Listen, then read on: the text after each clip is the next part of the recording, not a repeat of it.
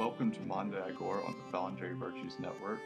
Today I'm just going to be ranting about how to spread the idea of libertarianism, or voluntarism as we know it.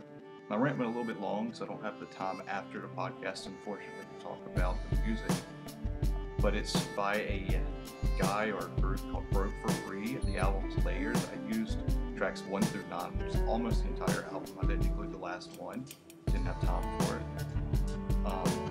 But I hope you enjoy it. I hope you enjoy the podcast. Thanks for listening. See you on the other side.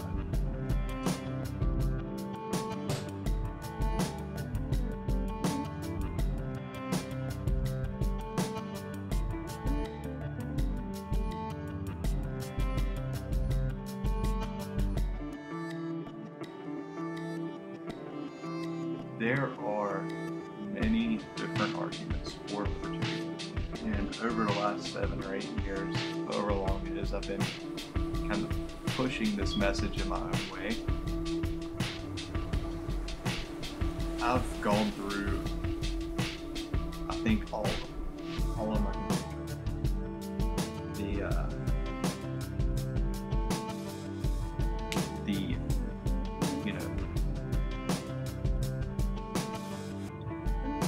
I've done the Rothbardian economic arguments, the egalitarian arguments,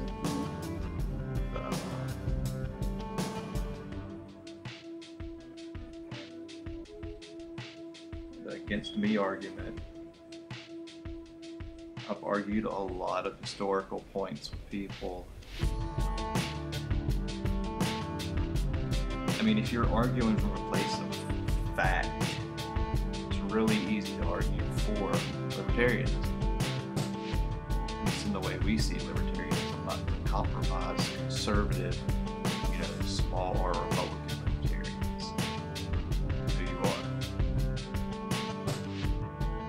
But when you're not arguing for the state at all, you lose all those contradictions. And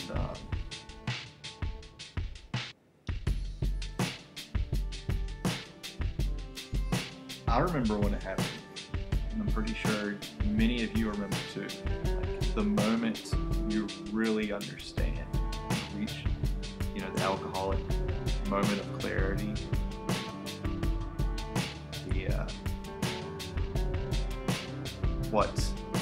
I've heard Adam Kokesh call the libertarian mind melt.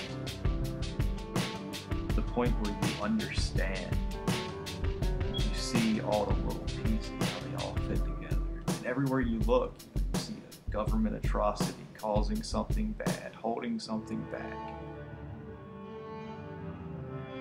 Think of the price of houses and cars and college. You think of the quality of our clothes, of our cars, of our education, quality of food, any problem.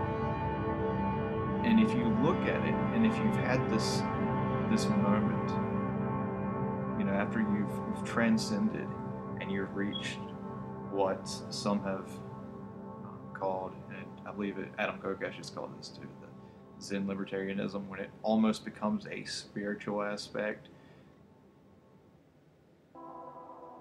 You see freedom, you see choices, and you see the state.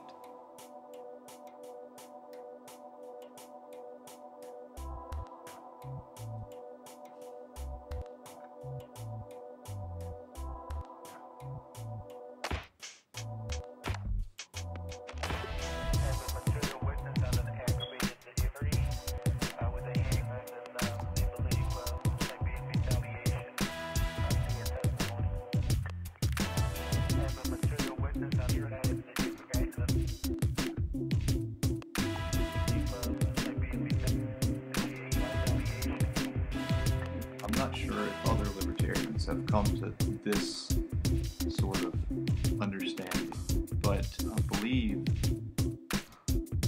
I used to, I used to do all those arguments all the time. Internet, in person, it didn't matter. I talked to anybody about libertarianism. I wasn't, aggressive towards people. That was never my style, but it, I came to understand the the only way to convert people over to libertarianism was not to force it on them. And that's completely contradictory to the nature of libertarianism. So why would you do it in the first place? But what I mean is you can't force people to understand the truth and how the world works. You can't force people to understand that libertarianism is the right way, the correct way. And I know it is the correct way just because understanding nonviolence is it, spontaneous order. That is, the quality, the thread that really holds life together. Human interaction. Human action. A lot of people, they don't see it that way. They see an us versus them.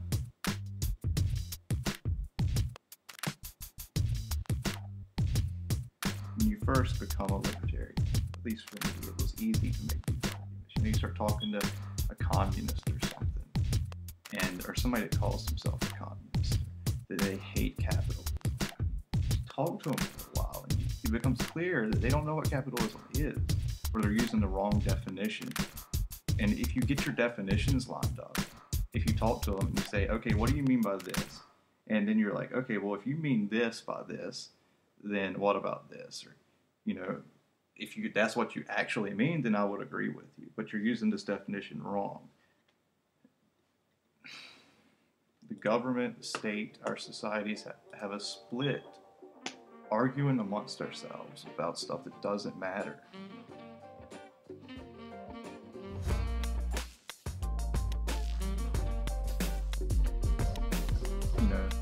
This was the clearest I ever saw it, making the economic argument and showing case after case where, capitalism, true free market capitalism, has helped improve the world, the quality of life. And they don't want to believe it. And that doesn't really matter. It doesn't matter if they believe it. It doesn't matter if they understand economics, if they understand freedom from that perspective. What matters is if they understand the non-aggression principle and they realize why you support a free market,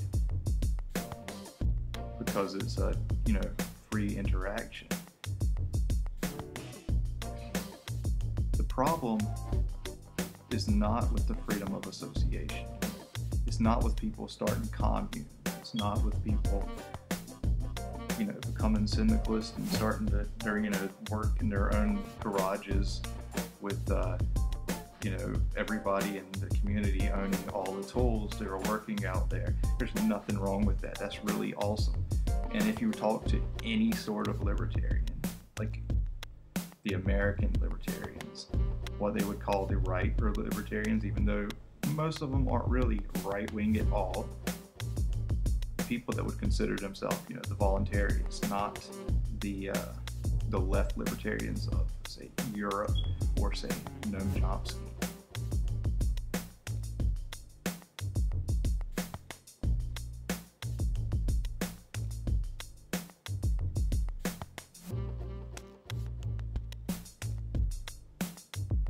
Those people are libertarians too. I don't know about Noam Chomsky. He believes in the state. I know that.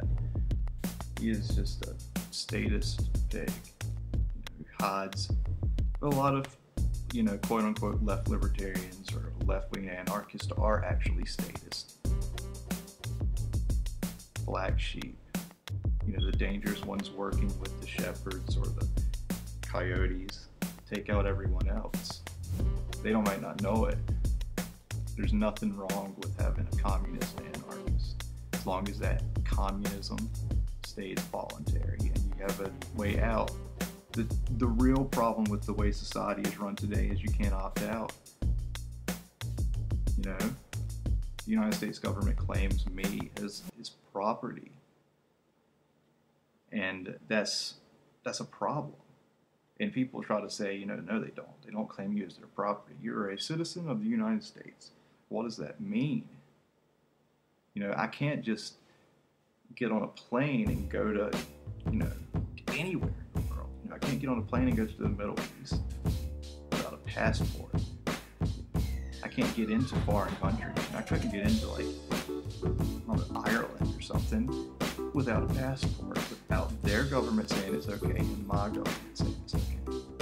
And they got me using status language there.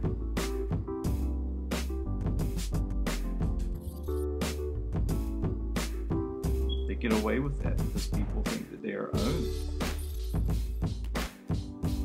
And that's sad. You get people that don't understand that, aren't willing to see it, and you think, can you change these people if they don't want to change, if they don't see it? And really, they have to notice it before they can even begin to take the steps in the right direction to see what real freedom means to the human species.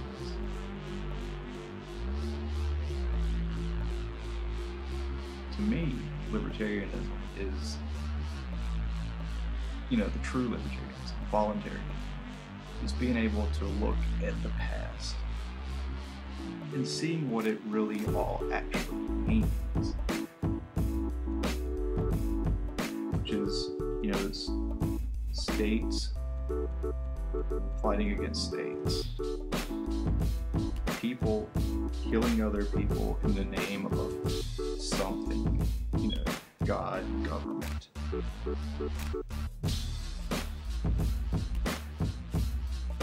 Just excuse after excuse after excuse to violate the non-aggression principle, to defy spontaneous order, true natural laws. None of this stuff that's just written down by lawyers, like the real physics of the universe. I mean, the non-aggression principle, spontaneous order, that is as much part of existence as gravity. It's real. It's tangible. And you can't grab it, but you can see it everywhere. You can look at stuff that we use daily, cell phones, computers. Even just over a short amount of time, you can see evolution, the way it happens. And how can you believe in evolution and not believe in spontaneous order? How do you not see the connection there? They're the exact same thing. They're, pieces of each other.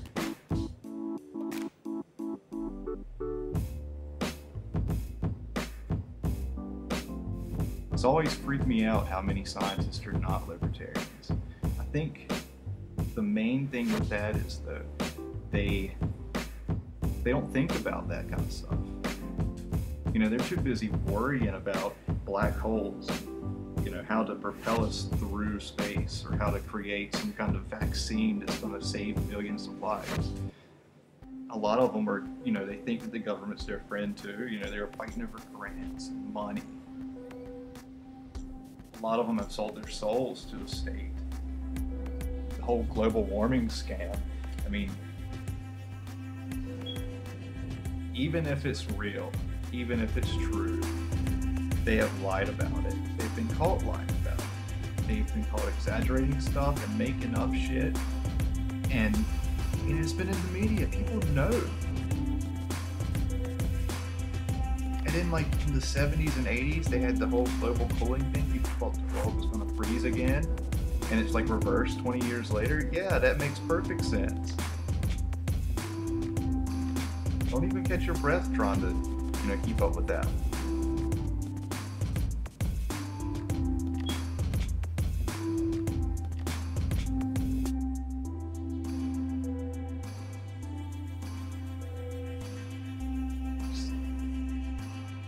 The problem with society is this progressive, quote unquote, scum.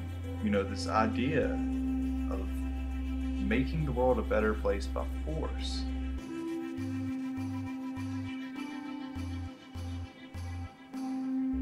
I got in a conversation with somebody the other day. We were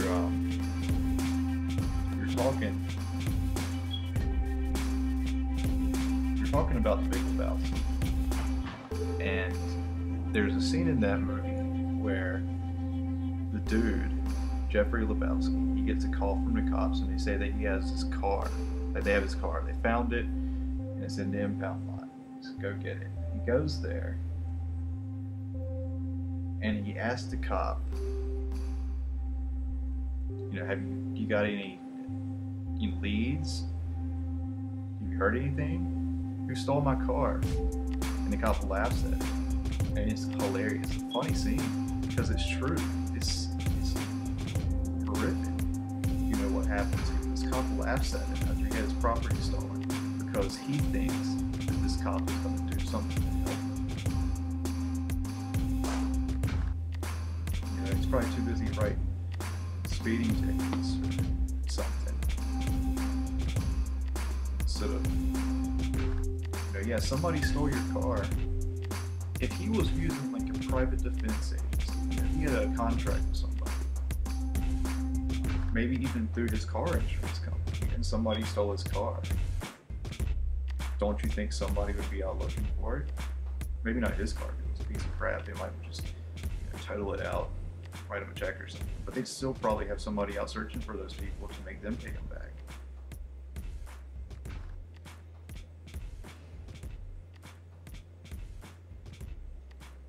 Yeah, I mean, they got more important stuff to do. They got to deal with rapists and stuff. That's what they say. They got this other stuff they have to deal with. And that's their excuse for not doing this other stuff that they're also supposed to do. And it's fine for them not to do it. If you were working through like an actual business and they had a contractual obligation to do certain things for you, and they only did some of the stuff. We didn't do this and this because, well, we were too busy taking care of this other stuff. And if you want this other stuff done, you can't worry about, blah, blah, blah, this, thing. You don't worry about the small stuff. The small stuff's there too, and that's part of life. The stuff that really piles up on people. And if the government's not going to do it, what's the point of having it? If they're not going to do what they even say they do, if they're not going to take care of people, protect them, and I don't mean that in the whole mother-fatherly way. I mean, I kind of do, in an ironic, but they say that they're there to protect people from outside aggression and fellow citizens that just want to do them harm. And they don't really do either. They steal from their population. And yeah, I'm lumping them all together, getting all the politicians, police, and everything. I know it's a big mess, but it's a giant spider web. And we're all caught in it, and they're sucking on us. All these tiny little itsy bitsy spiders just digging their claws into us, fangs, they're sucking us out, sucking all the blood out of us, and they're pumping in their venom, and it's destroying us. And it freaks people out if somebody just decides to not put up with it anymore. And I don't mean to, flip out and start, taking out government choppers or anything. When people say, I have a right to ignore the state, I don't really care about the homemade laws of the state. What was it Robert Heinlein said? The guy that wrote the Mondo Agora Measures. I think it was actually in that book.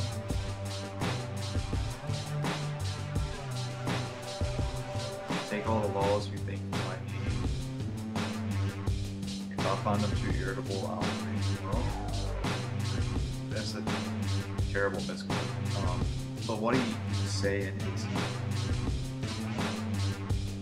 if you feel like you have to live by laws, fine. You live by those laws. Don't make me live by them. And I'll just ignore them. I don't really care. It doesn't matter. It doesn't matter you say that I can't smoke this plant, I can't sunbathe on a certain day of the week in a certain color shorts or something. And I use that as a crazy ass example because I'm sure that's a lawsuit.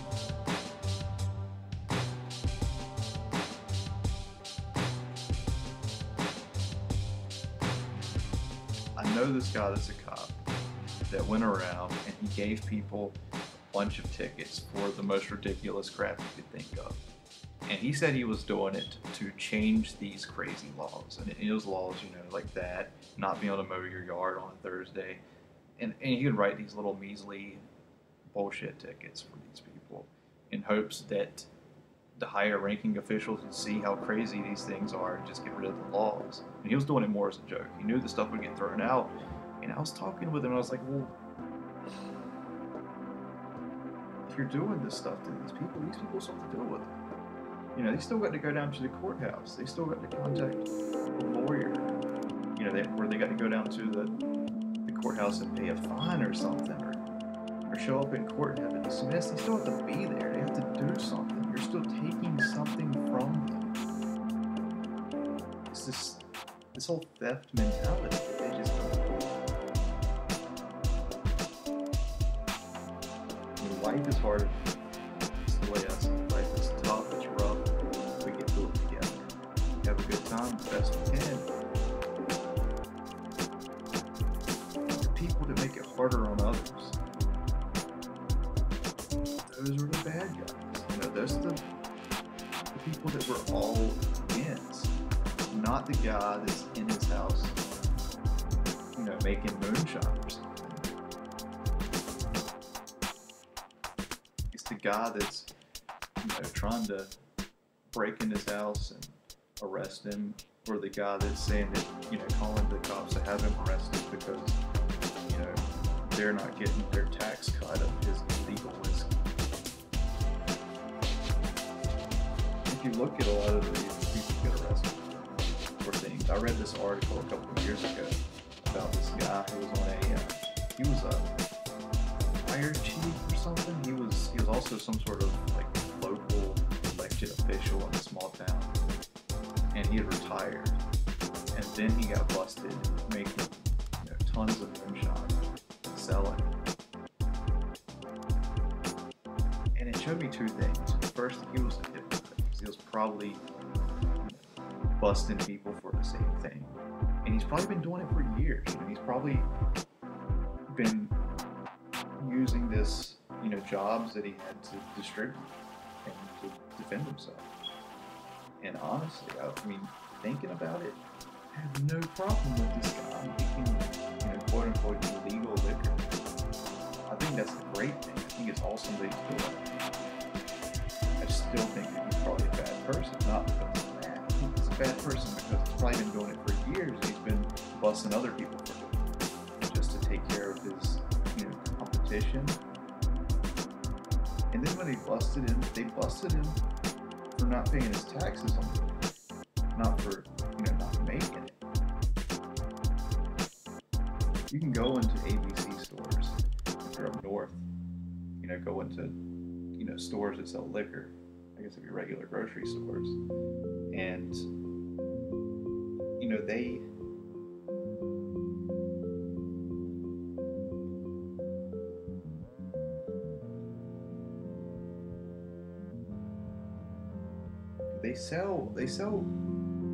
sell moonshine. I mean, you can sell stuff to an ABC store. They will again sell to people as long as it has, you know, under a certain amount of alcohol, and you collect taxes to give the government. It's not a health thing. It's all money. It's always been money.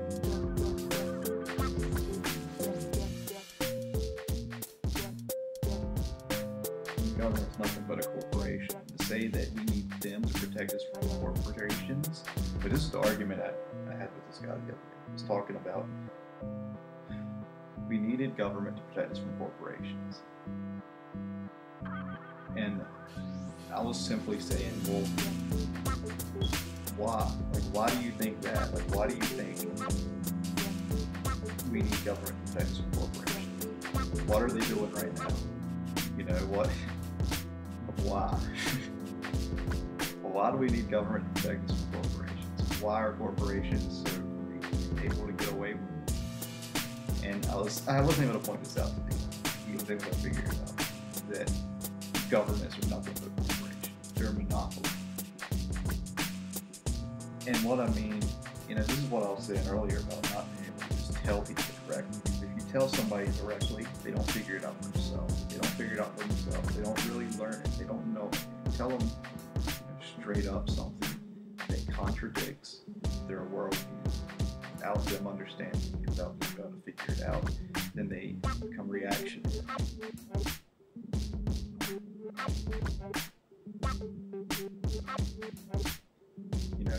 It's like you're trying to take something away from them. You're stealing from them.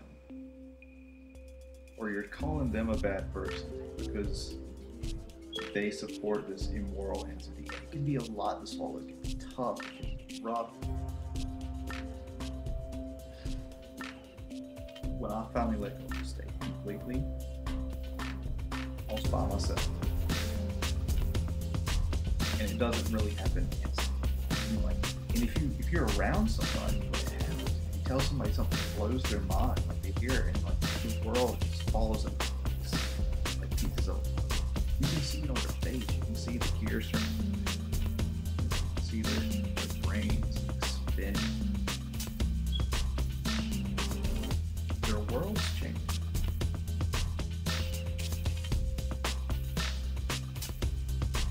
You can't force it on. You have to let them find it. And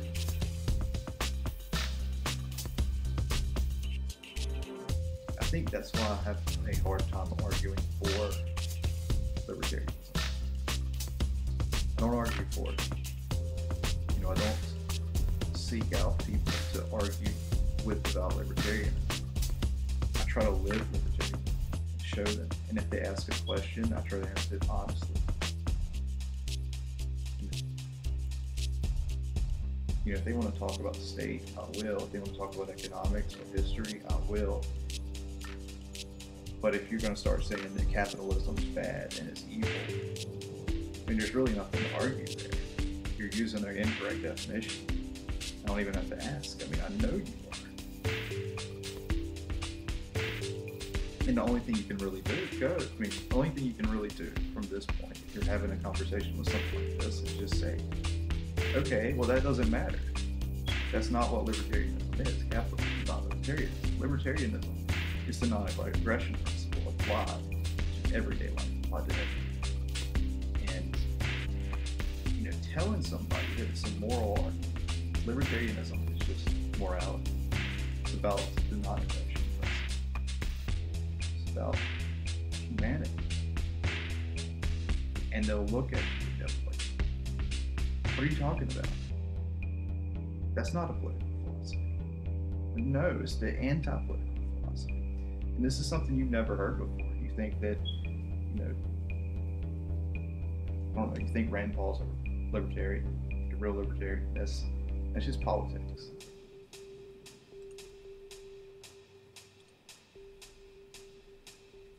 Freedom, bitch. That's where it's at. I don't know. That's my rant. Sorry about that, guys. I hope you enjoyed it. And I'm not really sure what my point was. Just that you can't force libertarianism on people. You have to let them pick it. But show them the truth. Show them how it actually is. Because it's not something easy to swallow. And if they need help, if they ask for your hand, give it to them. Do what you can for your fellow human beings. Do not. This is Bing signing off saying, point, don't push. That's what makes us different. Withholding